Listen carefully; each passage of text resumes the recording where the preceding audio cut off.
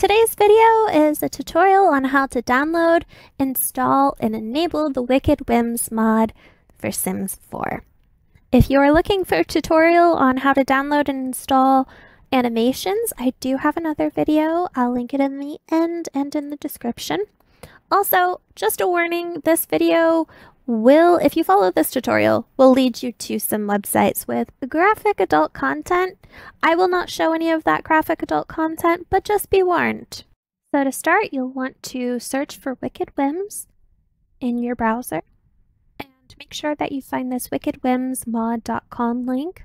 You can click either on the main Wicked Whims page or directly to the download. However, we are going to use the Wicked Whims main page for animations in the other video, so I'll take you this route.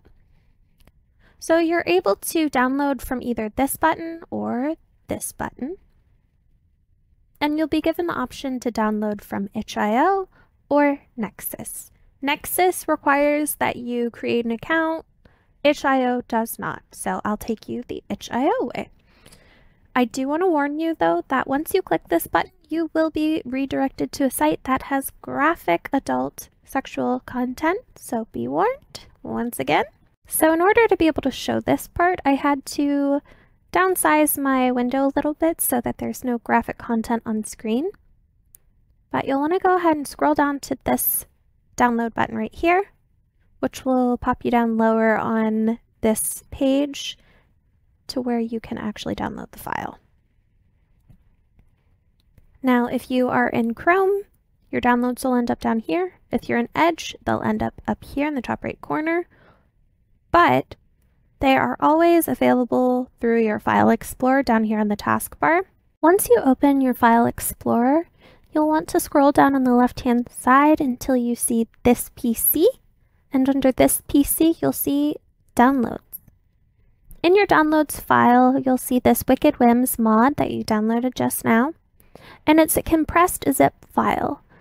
We can't do anything with it the way it is now, so we'll want to click on it, then right-click, and hit the Extract All button, which shows us this screen where it's extracting to the downloads, which is good. It'll pull up a folder right here that we can use.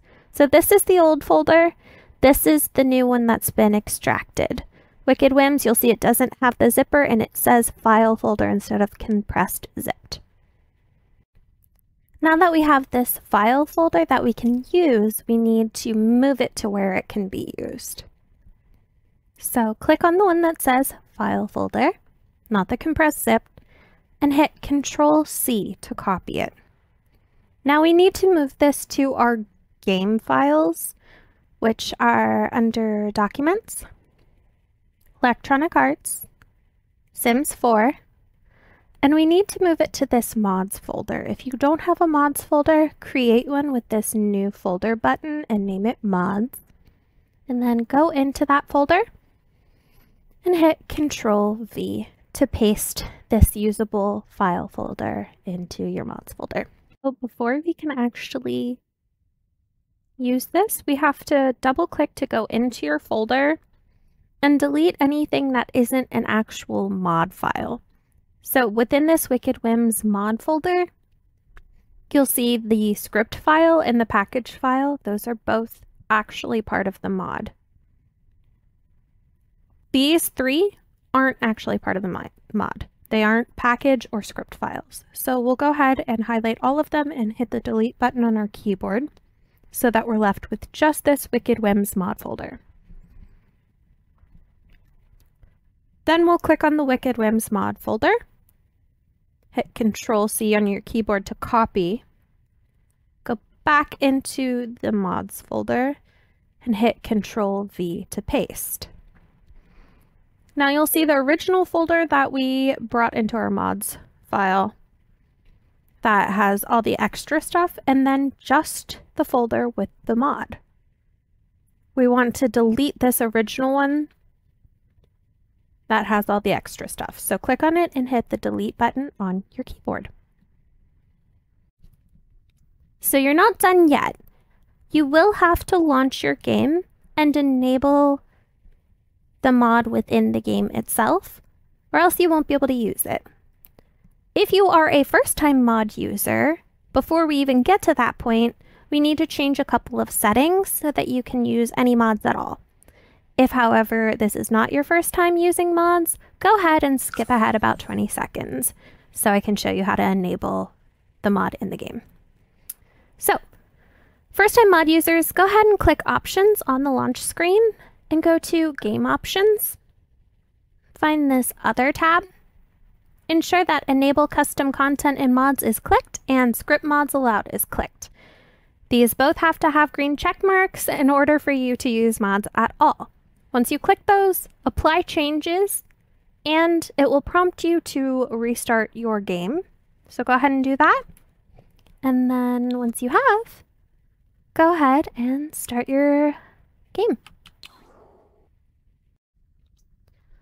So if you've used Wicked Whims in the past and you're confused as to why you don't see the Wicked option when you click on something, not a couch, not a bed, nothing, it's because now you have to essentially enable it in the game. So you'll want to click on a sim or select a sim and then click on them, and that's where you'll see this Wicked option. You'll click on Wicked, and then you'll have to go to the settings, enter the master settings, and then check this box that allows sex gameplay.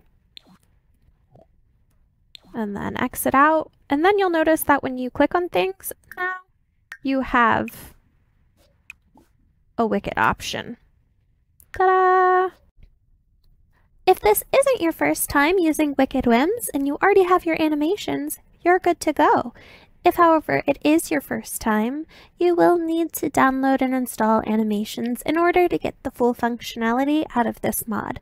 If you follow the video in the bottom right, that'll take you to a full tutorial on how to do that. But that's it for this tutorial. Have a great day. Thank you so much. Like and subscribe, and please, please, please leave comments. I love those.